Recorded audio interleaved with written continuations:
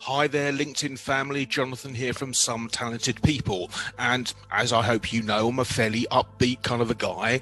But today's video is about something which, sure, in a business environment, can have a massive difference. But the actual context is given is in a road safety perspective. So, essentially, I've said before that adults need 8 to 9 hours sleep a night. Many people are on their devices in bed. They're waking up in the middle of the night to send emails. Their first thing they do in the morning is look at their phone. You are not sleeping adequately. And so what they did is they looked at the effect on performance of sleep deprivation. Because what happens in car accidents is there's the type of sleep where you just fall asleep and you're out and then you crash, but that's quite rare. The much more common crashes through sleepiness are micro sleeps, and in micro sleeping, your complete consciousness lets go. It's like being in deep sleep. So your body doesn't respond, none of your senses work, and you quite literally snap it in and out of it. Now at 30 miles an hour, that's going to be a significant crash, possibly a death if you go across a carriageway. So they did experiments to establish how much of a deleterious effect did sleep reduction have. And what they found is, let me just read it here. Yeah, okay.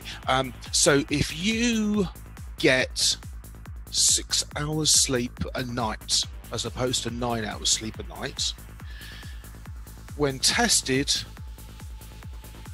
it was as bad as those people who had not slept for 24 hours. There is a 400% increase in the number of micro sleeps.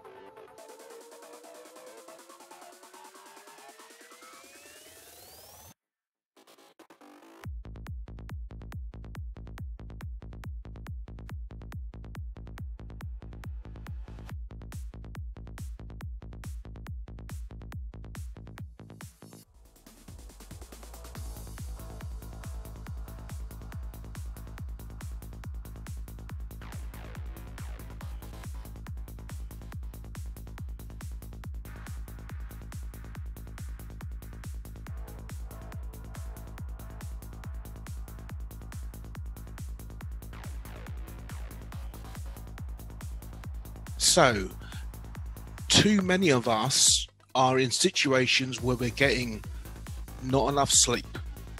And the problem with not getting enough sleep is your body acclimatizes to it, so you don't recognize in yourself you're not getting enough sleep. What happens is that these micro sleeps, these errors, these mistakes, you think that it's part of life, but it doesn't have to be.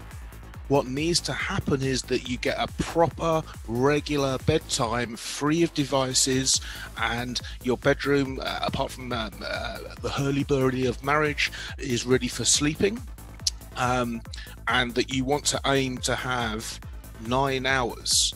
So, you know, I don't have children, but I go to bed at 9 o'clock. I get up at 5:30 because I understand the importance. Now, there was a thing in here, hold on, let me just find the page.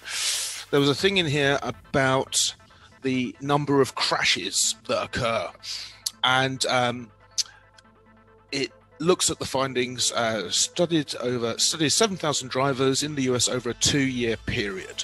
The key findings show, right, if you operate on less than 5 hours sleep a day, your chances of having a car crash increase threefold. Get behind the wheel of a car having just 4 hours sleep or less a night, and you are 11.5 times more likely to have a crash. And basically what happens is that the argument that we can catch up on sleep, I'll sleep at the weekend, that doesn't work. You cannot cognitively perform the necessary actions to regain sleep, and therefore your impairment becomes a standard fare for you.